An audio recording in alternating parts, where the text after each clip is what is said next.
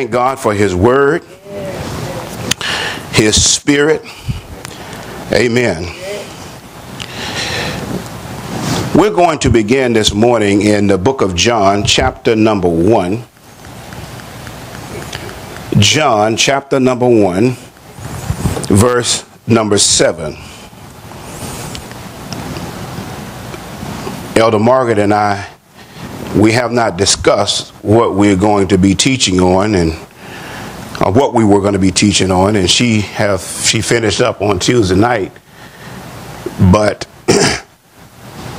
what she has shared and some of what I'm sharing just coincide with what has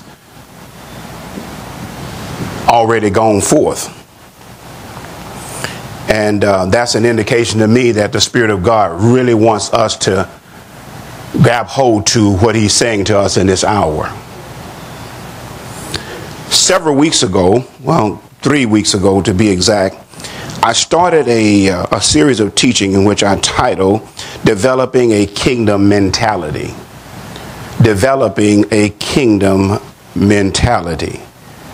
And just from the mere fact of, me using the term develop, we understand that that's a process that's involved in developing, as well as a mentality is just, in short, just a way of thinking. A way of thinking. And I need for all of us to understand that apart from the word, amen, we're left to our own thinking. But what the word of God does is it brings to us or introduces to us a new way of thinking. Amen. And I don't know about you, but I know I want my way of thinking to be in line with, amen, and to be in agreement with the word of God. I don't want to ever do anything knowingly that is contrary to God's word. Amen. I have not done everything right, but I don't want to do anything that's contrary to or run counter to God's word. And so the last 2 weeks I have subtitled the message, Operating in God's Kingdom. Operating in God's Kingdom. Now, child of God, let me say this. If there ever was a time, and of course I'm emphasizing now for sure, that we need to come to a place to where if you have not made the kingdom of God a priority, it's time to do so. Because listen at me, we cannot rely upon this world system. But here's the thing, if you don't apply yourself, if you don't make the effort, where the kingdom of God is concerned, or operating in God's system, then all you have left is to operate according to this world's system. Amen. And so that's not the will of God for us. Amen. God has called us to live differently. Amen. I didn't say weird or strange, but he has called for us, as Elder Margaret has been teaching, the word to separate us. Amen. To sanctify us, to set us apart. Amen. From those around us, who are not walking accordingly. Amen. Or walking in the light as he is in the light. Amen. So in the book of John, chapter number 1, here's what I want you to see, and I want to preface this by saying that, chapter 17, John chapter 1, verse 17. I apologize if I said verse 7. Here, I want you to see something. Jesus introduced here to us a new way of living. Amen. I said he introduced to us a new way of living. In fact, I would go as far as saying he here introduced to us a different system as opposed to the world system. Now notice what he said here. He says, for the law was given by Moses, but grace and truth came by who? Jesus Christ. So we're now we're in the dispensation of God's grace. Amen.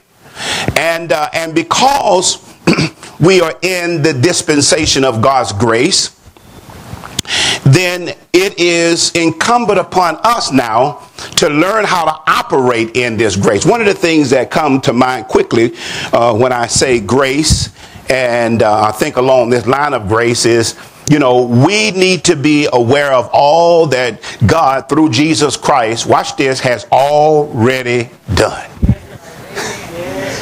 Amen. We need to get acquainted with those things, of things that he has already done. Amen. And so that we can enter into a receiving mode. Amen. And receive the things that God through Christ has already done for us. But I see verse 17 as a means of which Jesus Christ brings to us a new way of doing things. Amen. Under this dispensation of grace. Amen. All right. Let's look for a few minutes at the book of Luke, chapter 17. Luke chapter 17. Verse 20 and 21.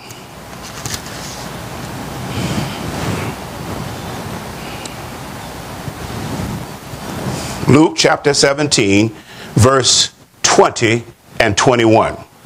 All right, here we go. And when he was demanded of the Pharisees when the kingdom of God should come, he answered them and said, the kingdom of God cometh not with observation. So now we see here that the kingdom of God does not come with observation. In other words, visually speaking.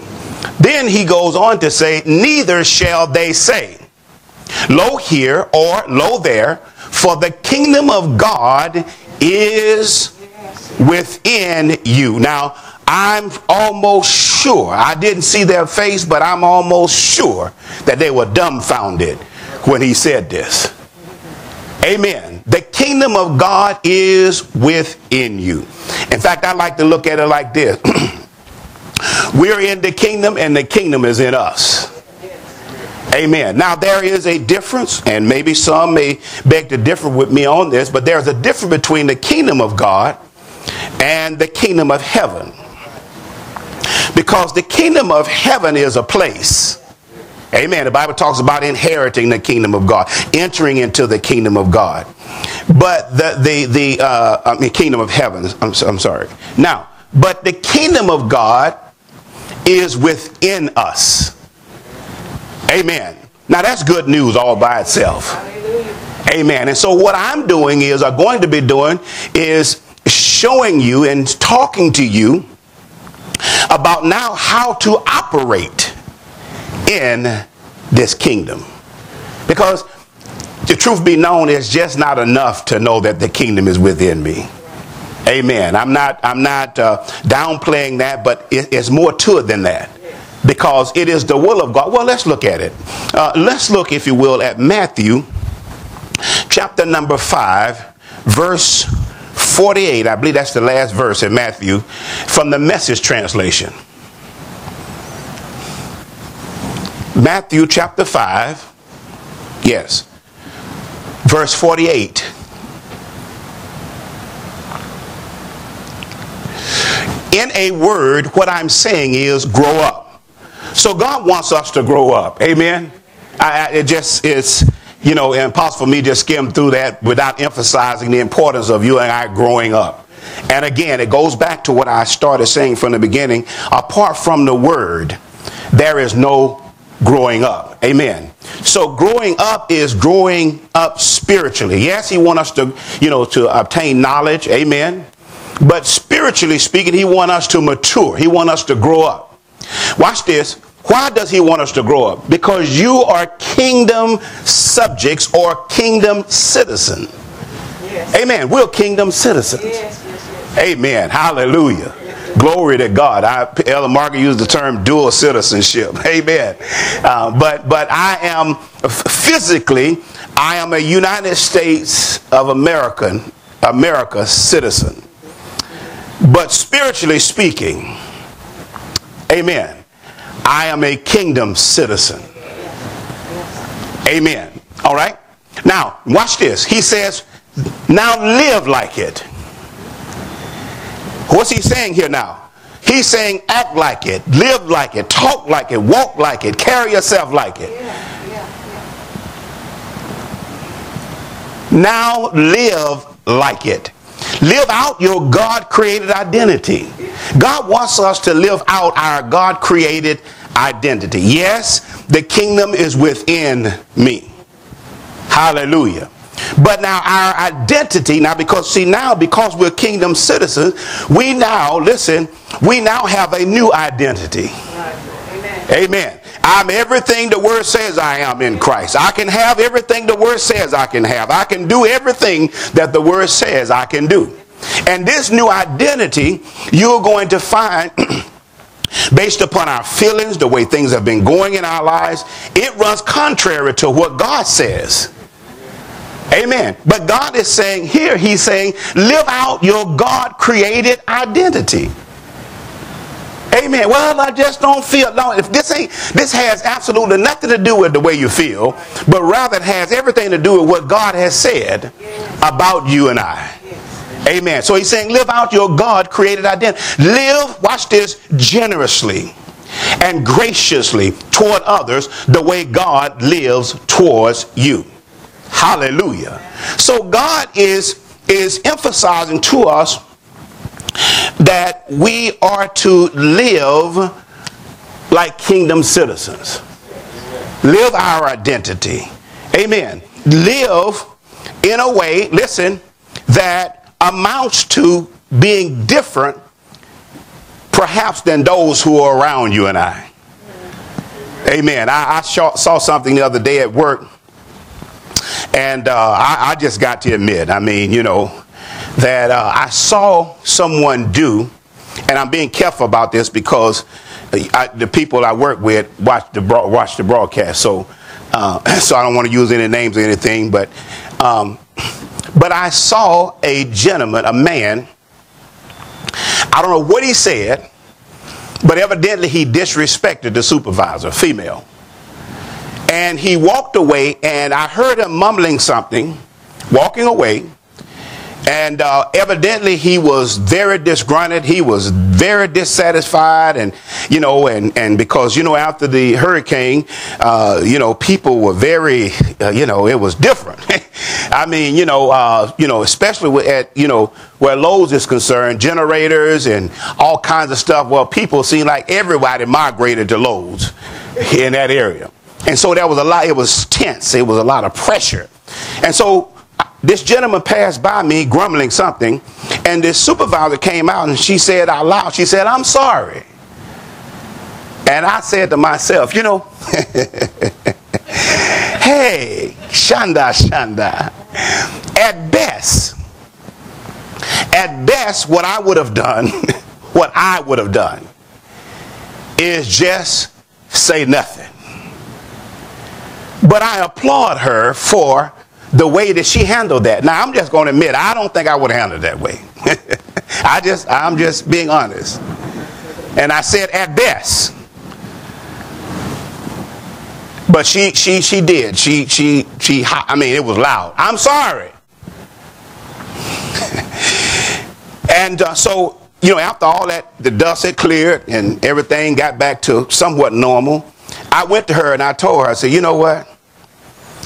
I saw something that really brought me conviction, because I'm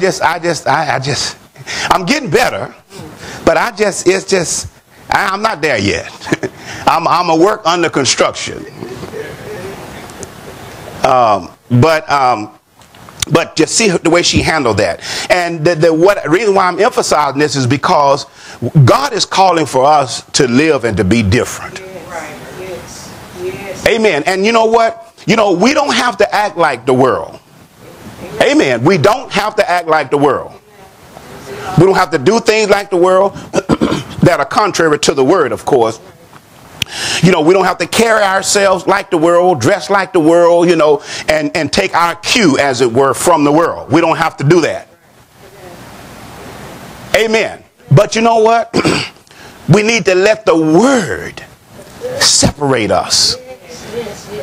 Now, how's that going to happen? Well, if we become doers of the word and not just hearers only, amen, the word will separate us.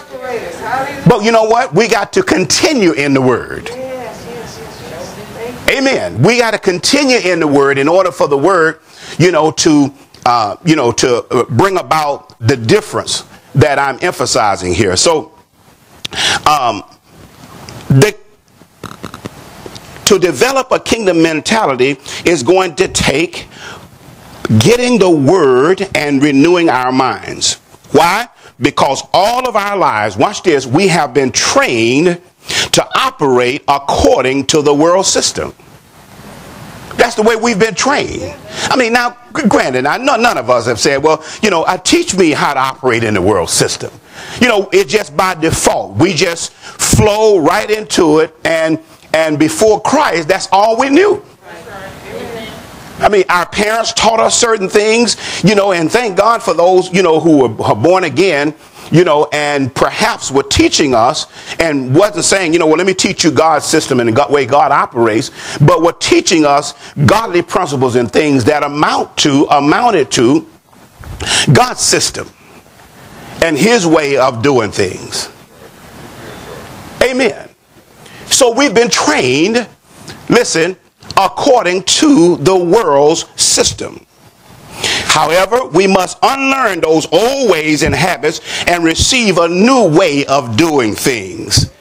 Turn, if you will, to Romans chapter 12, Romans chapter 12, verse 2 from the Amplified translation.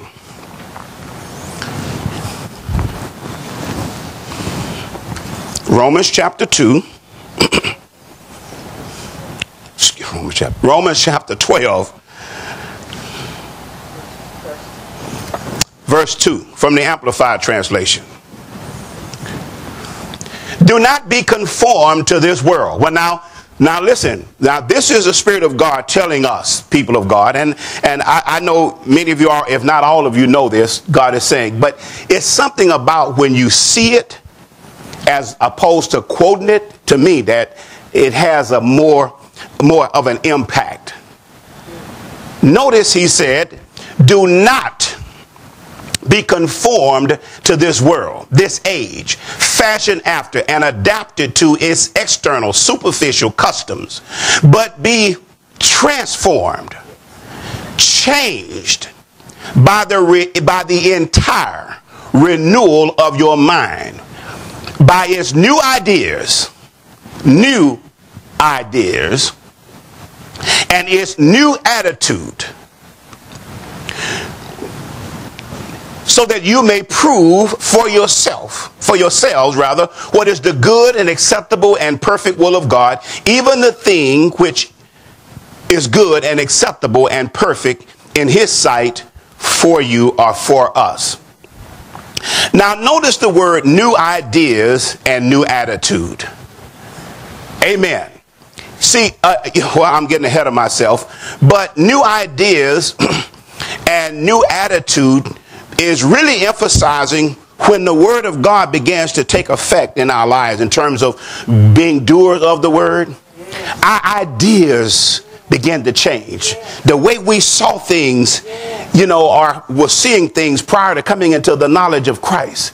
We see things differently because we want our thinking to be in line with God's word. Amen. And yes, it can be. The Bible said that we have the mind of Christ. We can think in line with God's word. Amen. And we can pull down those or cast down those imaginations and those thoughts, watch this, that are contrary to the word of God. But in order for you and I to cast down those imaginations and every high thing that would exhort itself against the knowledge of God, we have to know what the word says. Otherwise, how are we going to cast them down? Hallelujah. All right, now, The kingdom of God's system, watch this, is a higher way of living. It's not a way of living that's beyond you and I, but it's a higher way of living. See, you can't play with this. Amen. It's a higher, let's turn, if you will, to Isaiah 55 and 9. Isaiah 55, verse 9.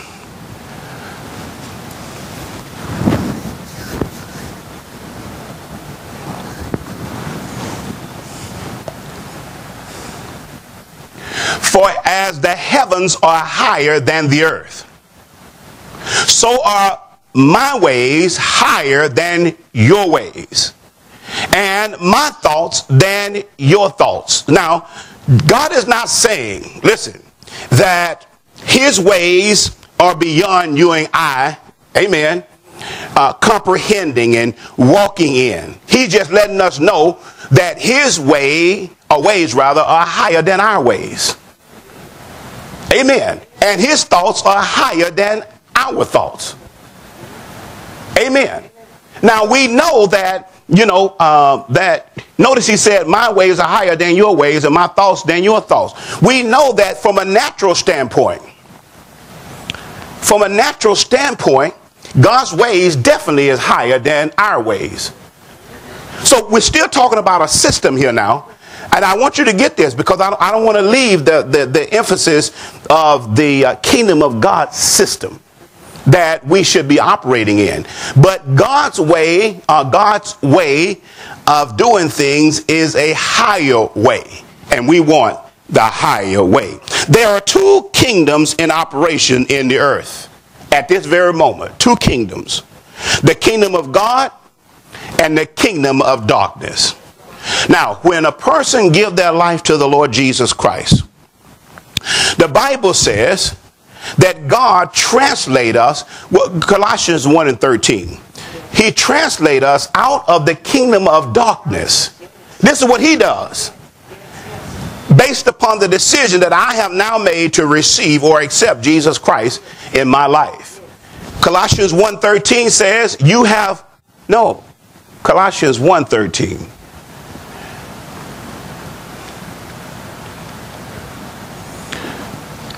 The Father have delivered and drawn us to himself out of the control and dominion of darkness. So that means that if we come out of it, that means that at one time we were under the control of the dominion of darkness.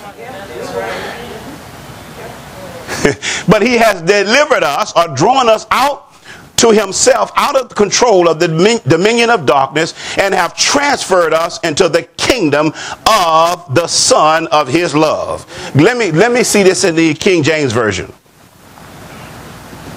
Who have delivered us, the word delivered there simply means to rescue. Who have rescued us from the power of darkness. The New Living Translation says the kingdom of darkness. And have translated us into the kingdom of his dear Son. Hallelujah. So there are two kingdoms in operation in the earth today. Amen. At this very moment. All ideas, all beliefs, all methods of operation fall under the category, amen, of one of these kingdoms. All our ideas, all of our beliefs, all of our method of doing things fall under one of these kingdoms. And I might add, there are no gray areas. Have you noticed because of the word, your ideas, your beliefs, and even the way you used to do things are changing? Yes. I mean, all of us can attest to things that, that used to be an idea that you had. And now that you've come into the saving knowledge of Christ, now that you have purpose to do things the way God would have you to do them. So those ideas are changing, and many of them have changed. So what about our beliefs? Things that we believed.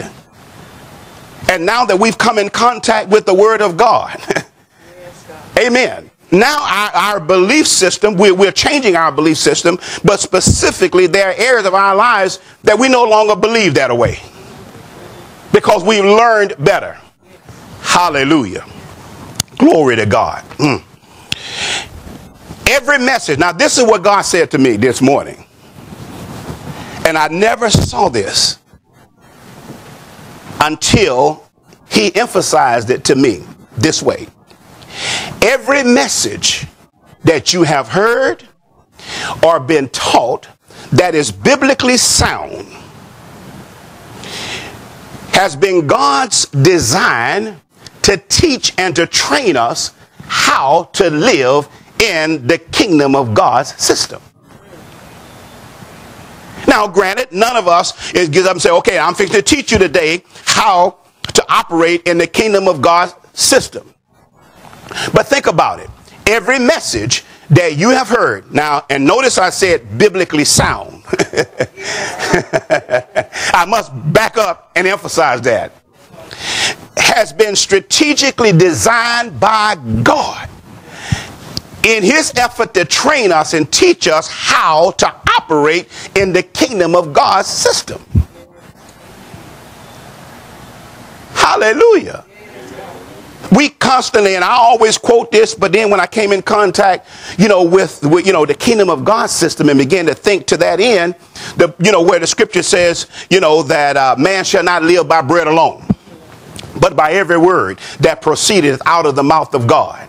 So God wants us to live, and as we purpose to live our lives, watch this, by the word, every word that proceedeth out of the mouth of God, guess what's happening? We are aligning ourselves up with operating in the kingdom of God's system.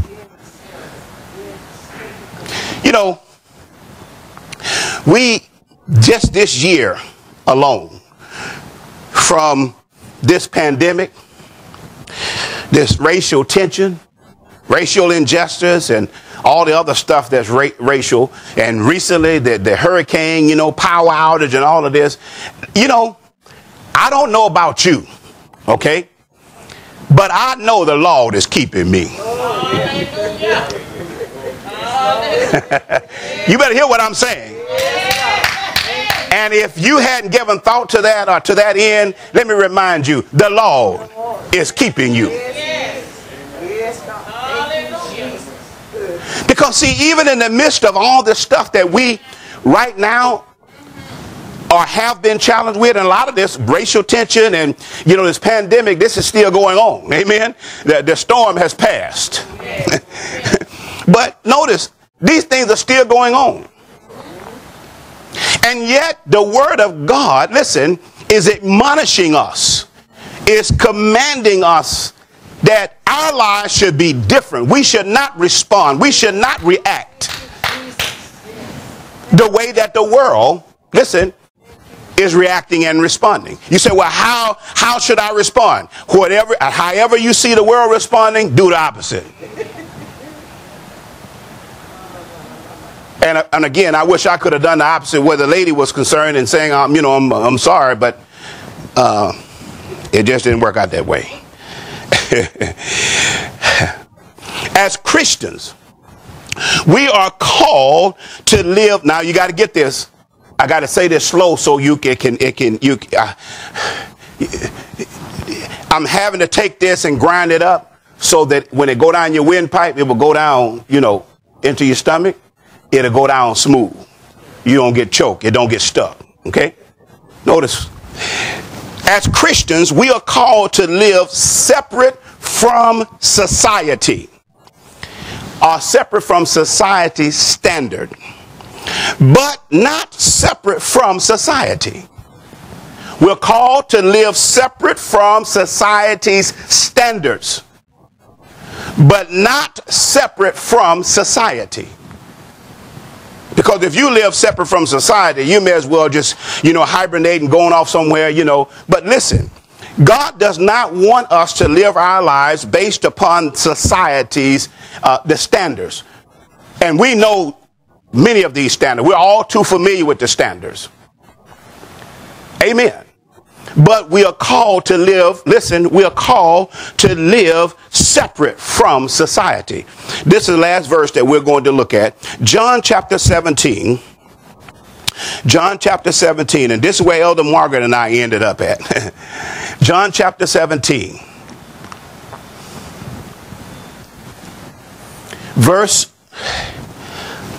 I really want to read all of this, but I'm just going to read. Let's look at verse 16. They are not of the world. Of the world. Of the world. What does that mean? They are not of the world. That means that we do not conform to the world. We do not react. We do not respond. We don't carry ourselves, listen, according to the world's standards. Let's go on. Even as I am not of the world. Verse 17. Sanctify them through thy truth. Thy truth. Well, sanctify them through thy truth. Thy word is true. We're going to stop right there. The word of God. We need the truth. And I'm not talking about the truth that you just so excited about and you know, you get all worked up about. I'm talking about the truth that may run counter to your way of thinking. The truth that may not be so good coming over to you. But listen, it's the word of God that will enable us to live separate from society and its way of doing things. Are you hearing what I'm saying? Amen. The Bible says in Matthew 6:33, seek first the kingdom of God and his righteousness, his way of doing things. And all these things, those things that prior to verse 33, shall be added unto you. God wants to add things to us. But the prerequisite is, in closing, the prerequisite is we got to seek first the kingdom of God. This is not a one-time shot, people of God. This is an ongoing process of you and I seeking first the kingdom of God. Amen. Operating in the system of God. My time is up.